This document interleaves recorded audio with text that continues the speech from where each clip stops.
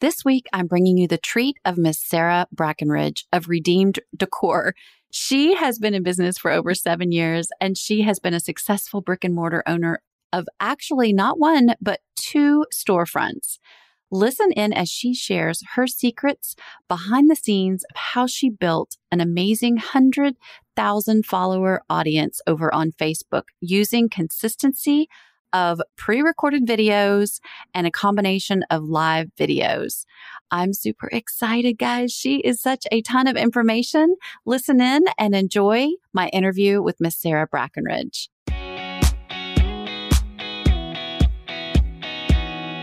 Hey, my friend, it's Melanie Ferguson, your host of Creatives on Fire, the podcast where I hope to inspire you to create a profitable 6-figure following online. So turn it up and listen in to amazing stories of success, along with behind-the-scenes secrets and valuable tips from, you guessed it, Creatives on Fire.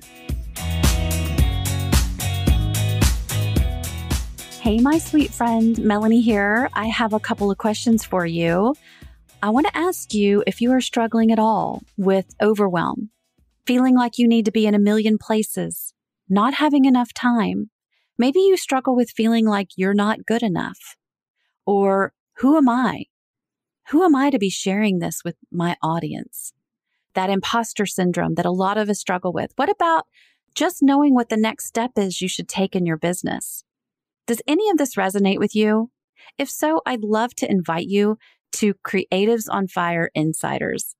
This is an amazing group of creatives who are finding success and growing their businesses together. It's designed to stop the overwhelm, to build your confidence, and to guide you through the next steps you should take in your business. A lot of our focus inside is on video and live video specifically, how to get good at it, how to really capitalize on the time that we spend in our businesses. If this sounds like anything that interests you, come spend some time with us, because let's face it, who you spend your time with matters. Check us out at creativesonfireinsiders.com. We'll see you there. Welcome back to the podcast, guys. This week, I have the tremendous excitement to bring you Miss Sarah Brackenridge. She has the business Redeemed Decor. She's been in business for over 7 years, and most recently, she has grown her audience to well over 100,000 followers. Sarah, welcome to the podcast. Thank you so much for having me. I'm so honored to be here. I'm so glad. So let's just dive right in. I'd love to find out, because you just have so much genius to share.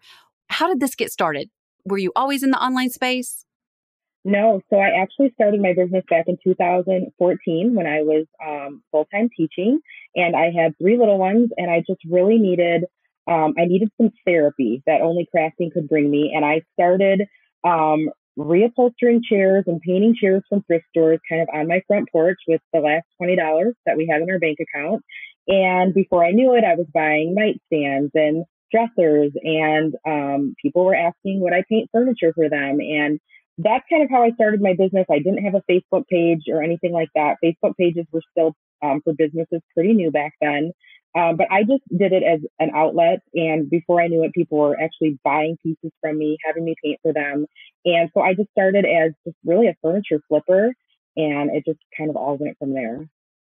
And so tell us what went from there.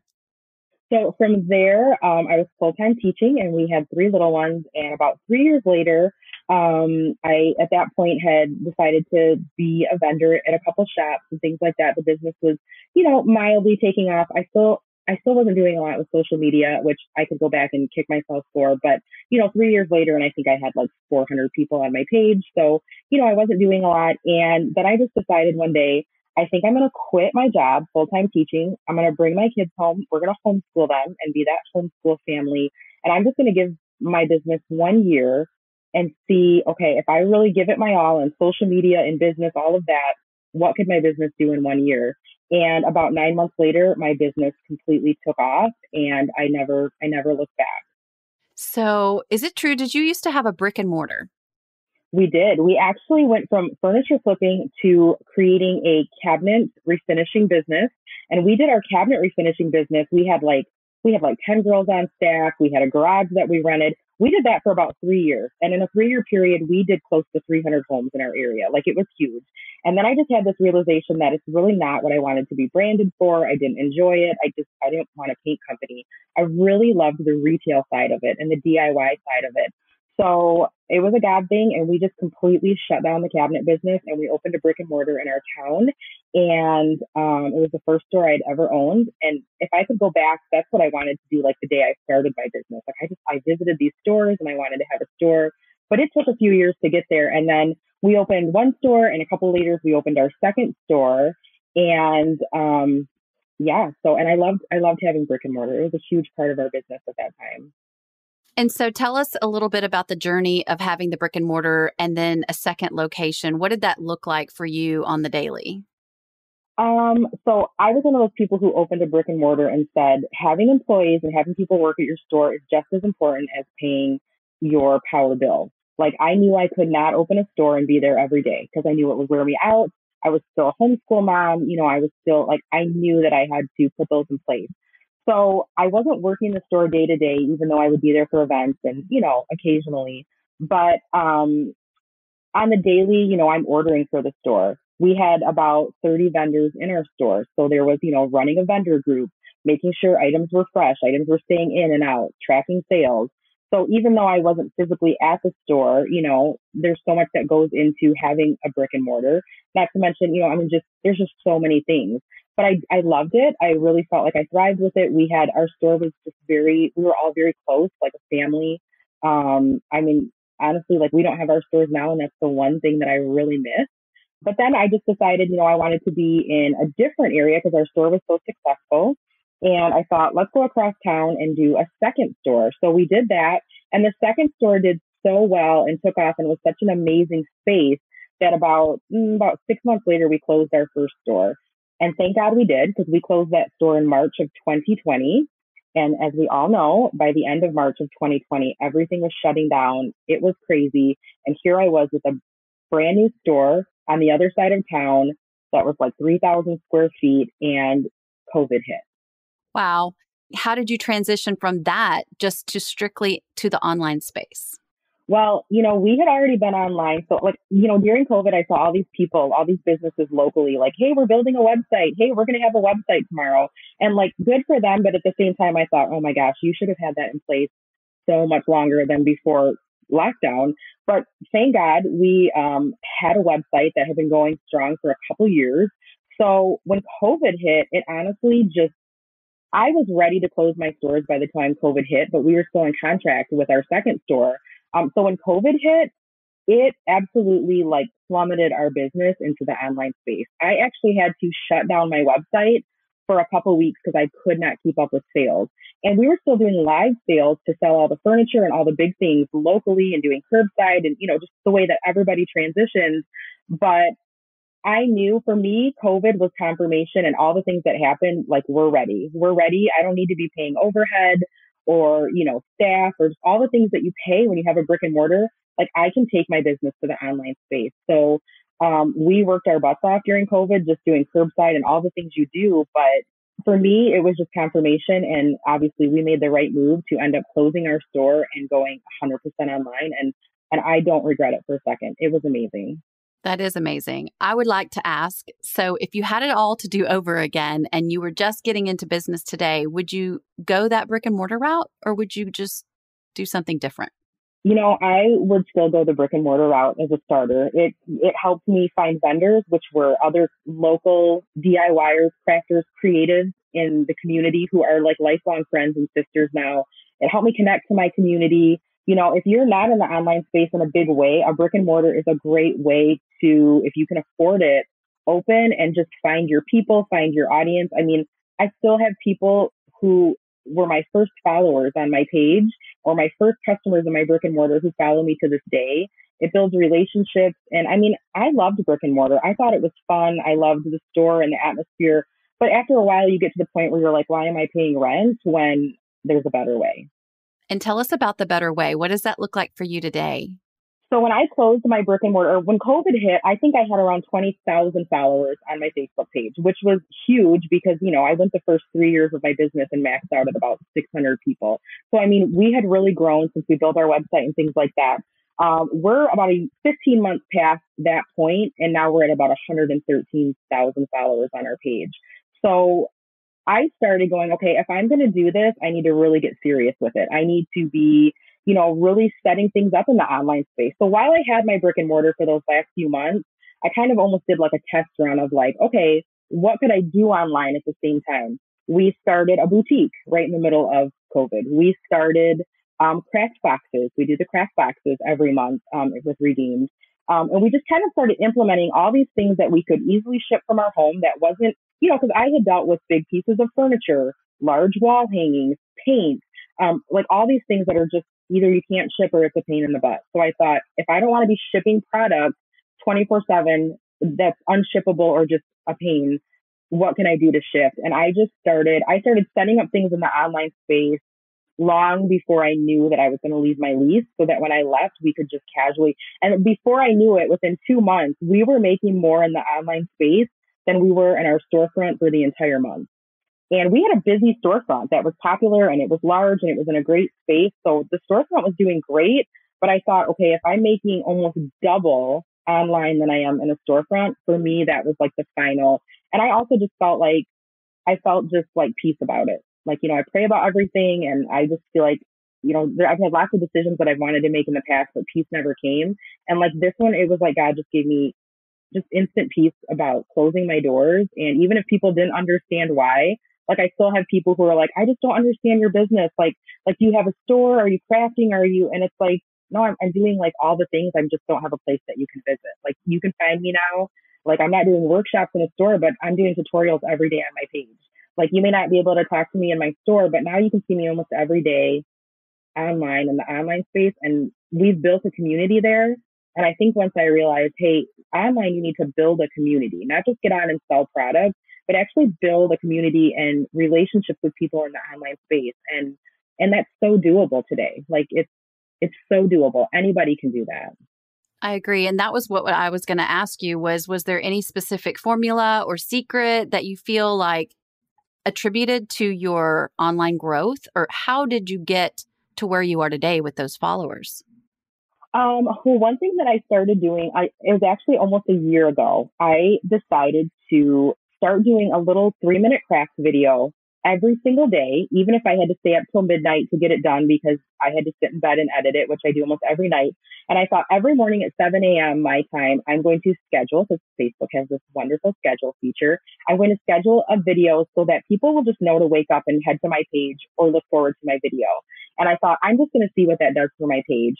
And I started doing that mid-September of 2020, and maybe minus a handful of days, I have done it consistently for a year. And it grew my page by probably 80,000 followers just from those videos. And people will get on and tell me, I literally just wake up and look for your video, or I go back and watch them. And so that was a huge way that I grew my page, and honestly, just being consistent. And I have to say that I know people are so scared to go live. I used to be one of those people. If you actually go back and journey through my page to my first couple lives, I felt like I was live for 30 minutes and they're all about 3-minute videos. And my husband told me in the camera and I'm like, okay, like let's turn this off. This is embarrassing. And then somebody told me one day, it never gets easier. You just get braver. And even today, with as many followers as I have, and as much as I have built my business hitting the live button, right before I go live, I can tell you it never gets easier. I'm still nervous. I wonder if somebody's going to judge how I look, if I have something in my teeth, if they don't like my voice. Like all those things are still going to happen every time you hit the button, but you just get to a point where you're like, just do it and see what it does for your business. And consistency and lives just built my business. So that is gold. All of that is so freaking awesome. I want to ask you, Sarah, what is your schedule for going live, or do you have one of those too? I used to think that I needed to have a schedule, but then I realized that I'm just not a scheduled person. And as I've worked from like the brick and mortar to the online industry, I'm not going to say it's made me lazy. It's just made me more of an unscheduled person. And, here's the thing. I may have a ton of people in my audience who are available at like noon. And then I may have a whole nother group of people available at 5 and a whole nother group available at 10 p.m. So I've learned that going live just randomly has been great for my business because every time I go live at different times, I catch all new people who maybe work a different shift and couldn't catch me. So while I used to be more scheduled and do like every day at 9 p.m. or every day at now it's just like, I'm just going to hit the button and, don't worry about what time you go because most people are going to catch you on the replay anyway. So when you go live, even if there's 10 people watching, just act like there's hundreds of people there because eventually there will be if you have that kind of platform and people are catching you on the replay.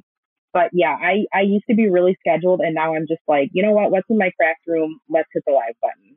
And those have been some of my most successful lives.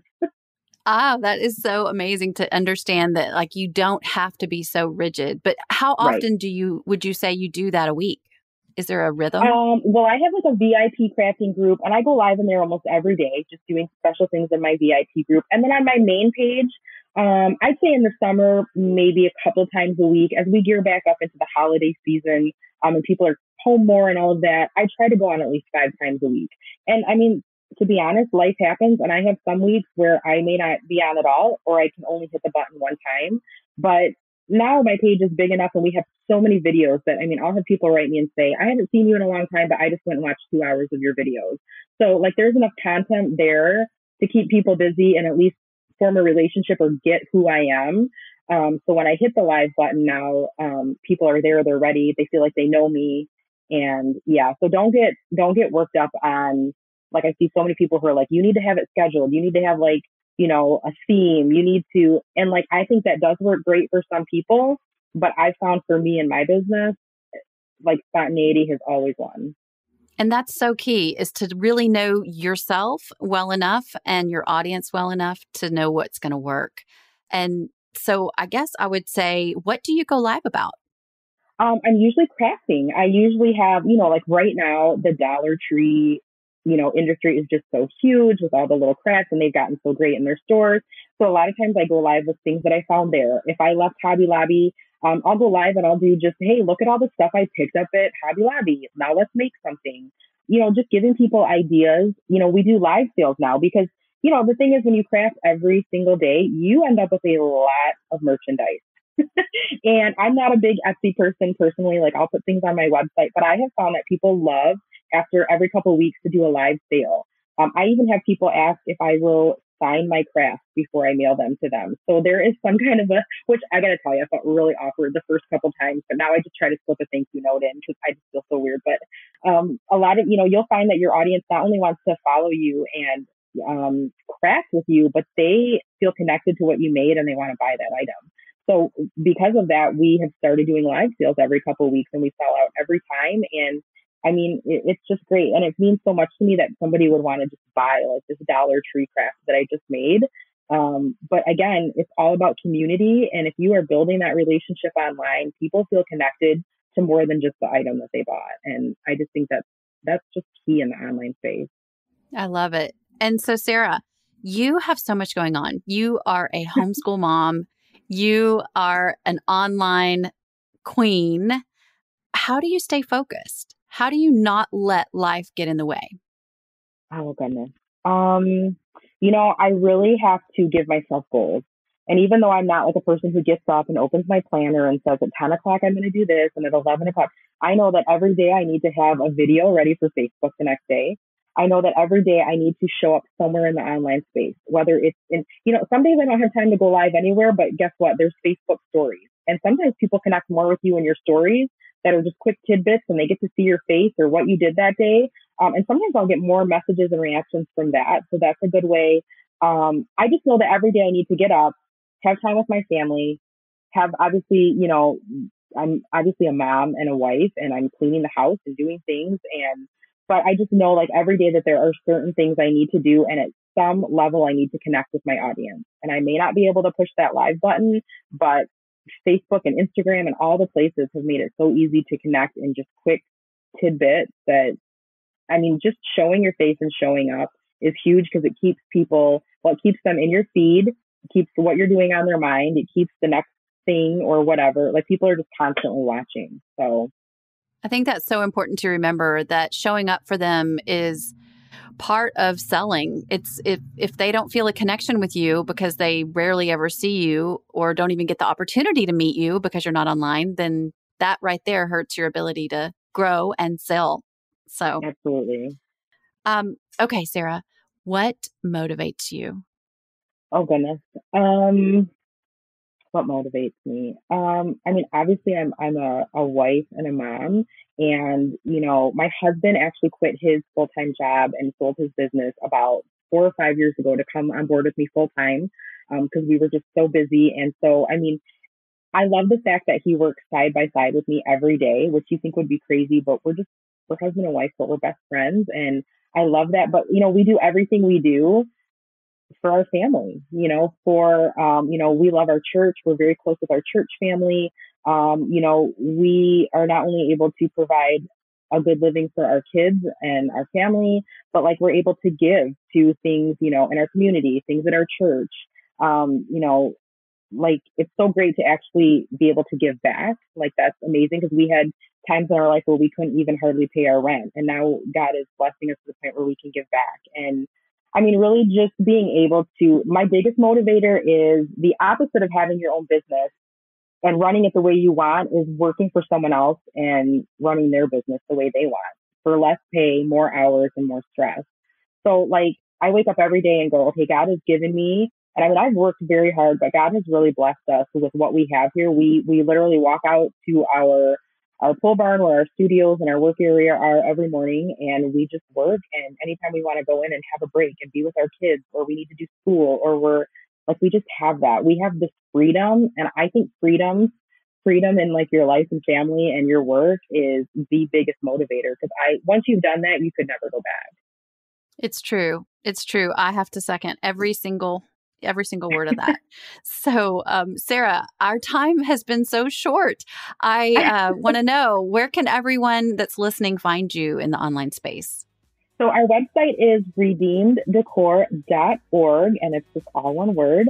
That's where we, obviously have like our craft boxes and our DIY kits and things like that. You can find us on Facebook at Redeemed Decor, and of course over on Instagram, same name. And we would love to see you over there. Yes. Well, thank you so much for joining me on the podcast. I appreciate you. Thank you so much, my friend, for listening to the podcast. I'm blessed every single time you come back and listen to an episode. It's especially amazing when you share it with others on social media. So be sure to follow Creatives on Fire online. Listen, if you have not already done so, I want you to go ahead and download the 5 ideas I personally used to explode my online audience growth to a 6-figure following. You can find that at creativesonfirepodcast.com. I appreciate you, and until next time, stay inspired.